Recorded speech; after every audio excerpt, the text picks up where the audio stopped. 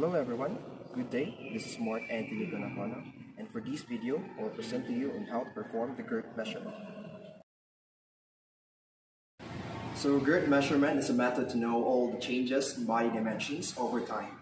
So girths are circumference measures at standard anatomical sites around the body.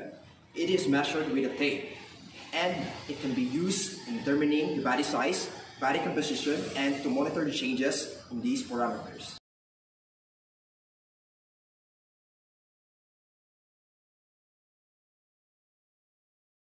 So for the equipment, you only use the tape measure.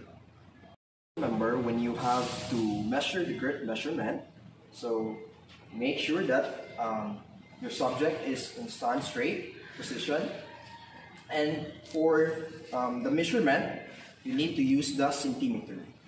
And always take note that when you use the tape measure, it should not be too tight or not too loose.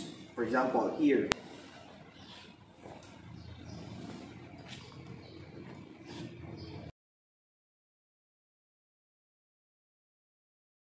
So first, we have the chest. So first, you will locate where is the breastbone or the sternum. So here is the sternum. And then raise your both arms. And then using the tape measure, you need to measure this one like this, and then make sure that your tape measure will be crossing the nipple. So there, and take the measure. The next is the right upper arm. So it is measured with midpoint of the bony point of the shoulder and the bony point of the elbow. So here. And then take the measure. Next is the right forearm. So it is taken along the forearm at the largest point of the circumference. So make sure to locate where is the largest point of circumference. So here. And then take the measure. Next is the waist. So make sure that your tape measure should be horizontal and not in slanty position. Okay. Breath in and breath out. So take the measure after the breath out. Next we have is the hips. So it is measured at the level of the largest protrusion of the buttock. So here. Largest buttocks. So here.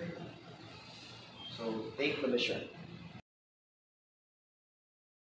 Measure 10 inches above the patella, or the patella is also called as the bone in the knees. So 10 inches here. So here.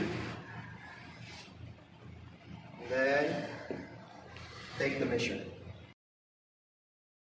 Measure the right cuff girth measurement. So measurement is taken around the bulky area of the cuff, and then take the measurement. In getting the waist to hip ratio, you should divide the waist to the hips. For the waist to hip ratio interpretation, so a ratio greater than 0.80 for women and greater than 0.95 for men may put these individuals at risk for a number of diseases.